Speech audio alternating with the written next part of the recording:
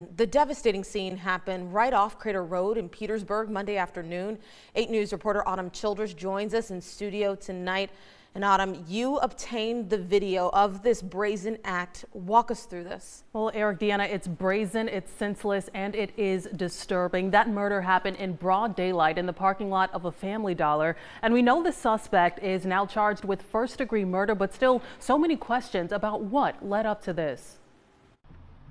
A frantic afternoon in the Family Dollar parking lot in Petersburg. Dude right there bending over just shot that old man on the ground.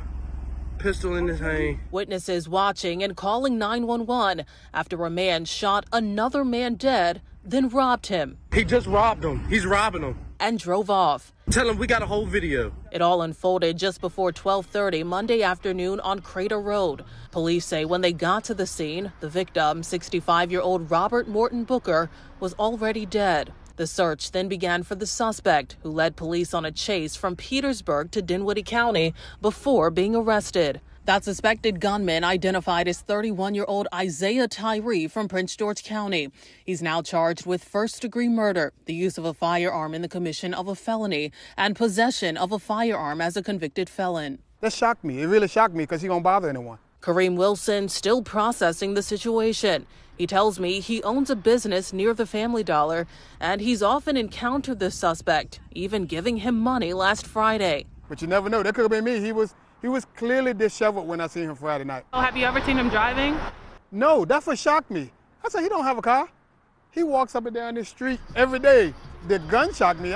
He barely have clothes on when he walking. I where he get a gun from.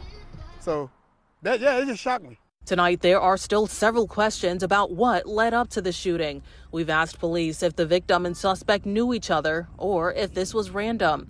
We've also asked about the suspect's previous charges. He just robbed him. He's robbing him. Tonight, Wilson says this needs to be a wake-up call about gun violence and mental health, and he's urging people to be vigilant. So just a scary situation for everyone involved. Again, we have reached out to police for more information and we'll keep you updated. In the meantime, though, if you know anything about this, you are asked to call police. In the studio tonight, I'm Autumn Childress, 8 News.